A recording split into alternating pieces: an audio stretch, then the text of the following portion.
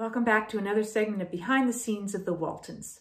Today I'm talking about the Seashore from season 6. If you're enjoying these, please do like, subscribe, and I will be back with more, so feel free to hit the notification bell so you'll know when I post another one. In this episode, Miss Mamie and Miss Emily have come to ask John if he might be able to help them in arranging to build a screened-in porch on a cottage that they have by the seashore.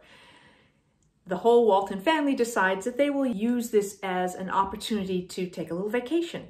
The Walton men will build the screened-in porch, and Olivia will get to have a little vacation, and Elizabeth and Aaron will help taking care, making meals, and being sort of the support for the men as they do the work.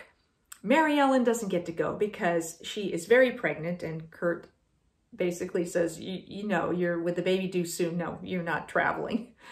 So I didn't get to go on that actual official location shoot, but I believe I did stop by the set just to see what was going on and enjoy the atmosphere and, you know, the fun that was happening. It's always great I enjoy being on locations. I think it's fun, especially when you have a great location. Like the beach, come on, who doesn't want to get up and go to work at the beach? Although I'm sure it's a complete pain for the crew because dealing with sand and the equipment and everything and lugging things around, it's not easy to move in the sand. So not the easiest for the crew, but certainly a beautiful spot to get to film. I believe the location used for the seashore was actually in Malibu along the California coastline.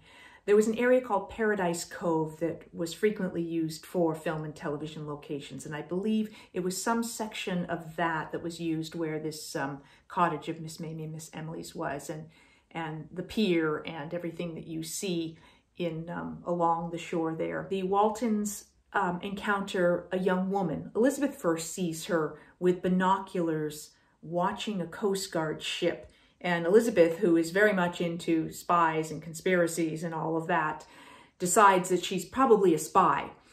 Of course, she's not a spy, but she is hiding some sort of secret. She's been staying, she basically, I guess, broke in, somehow got into the Baldwin's house and has been staying there. The Waltons, Olivia, feeling that the girl has nowhere else to go, says, well, for now, you'll continue to stay here. She doesn't feel that the girl is dangerous in any way, so she makes her feel welcome, you know. And Jason forms a real friendship with her because it turns out that she is studying music at William and Mary, so they have a lot in common.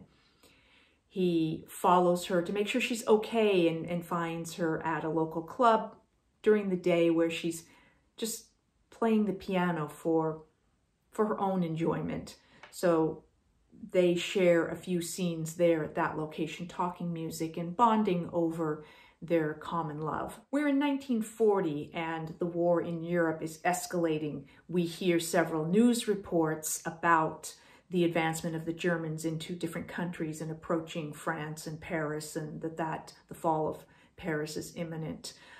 Grandpa recites part of Winston Churchill's speech about Dunkirk, and they talk a bit about all the ships and everything that went over to try and rescue as many soldiers as possible from Dunkirk. Lisa seems to be very distressed by this information and runs off. Nobody quite knows what's going on, but it's clear that this news was upsetting to her. Very cute bit where Jim Bob has found this boat. I don't know where he's supposed to have found it, but he has taken it out, and then Jason wants to take Lisa out in the boat.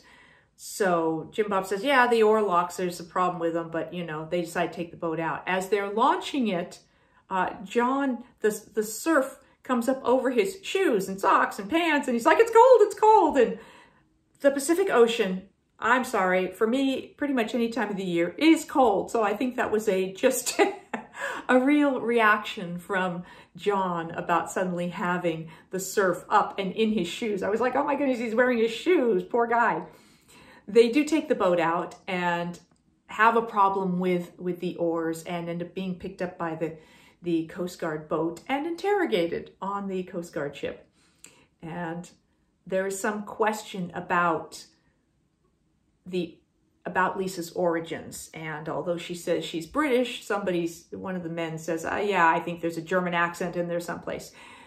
We later come to learn that indeed Lisa and her parents were originally from Austria, and they immigrated to England and became British citizens. And there's a beautiful moment where Lisa's talking about her father and how proud he was to become a British citizen and taking his oath to defend the country. And that led to him being, as a doctor at Dunkirk, trying to help and being drowned in one of the boats involved in that rescue operation. Ben has a fun subplot in this episode.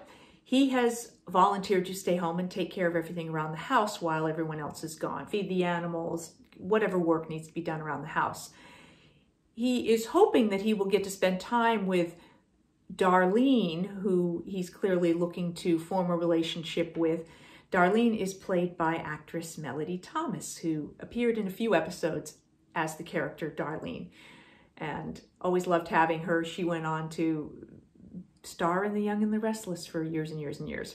I mentioned once before that I worked with Melody when we were both young kids on an episode of the short-lived series, The Tammy Grimes Show. So it was great to work with Melody again. Ben keeps getting interrupted or diverted from his plans to try and get together with Darlene. He goes to try and call to confirm a date, and Corbeth insists he comes to dinner, so Ben's plans for that evening are kaput. Then the Baldwin ladies come by and want Ben to drive them to Charlottesville because one of the other Walton men was going to, and then now they're all at the Seashore, and so Ben feels obligated to drive them, and he's kind of, but Darlene, and they say, well, bring her and we'll all have ice cream. And then he finally thinks he's going to get to spend some time with her. They're having lemonade, they're sitting on the couch, and Mary Ellen comes by. So in frustration, he finally just goes and joins the family at the Seashore. So tough one for poor Ben and his hope that he will have, be able to pursue this relationship with Darlene. This final sequence when Jason is saying goodbye to Lisa at the bus station, I'm pretty sure was shot in 2 locations. Every time you see Lisa, behind her is the beach and the surf. When it turns around, every time you see John, there's a street behind him with a hotel and the little club where Lisa was playing and the bus. I'm pretty sure that they shot these in the 2 locations, that they shot all of Lisa's close-ups and over the shoulders, over Jason onto her at the beach location. And then back on the back lot at Warner Brothers, they did all the reverses that showed John with Lisa over her shoulder and what was going on there. Same thing with the location for the club when we saw the exterior of the club, where she then walked off and onto the sand. But you never saw both together in the same shot. You did not see a wide shot where you saw both the bus and the beach, or the club and the beach. They were always edited separately. So that is kind of where I went, yeah, I'm pretty sure they shot those in the 2 different locations. I hope you've enjoyed this segment of Behind the Scenes of the Waltons about the Seashore episode from season 6. Please do join me again for more episodes and for me taking more of your questions in an Ask Judy segment. Until then, thanks for watching.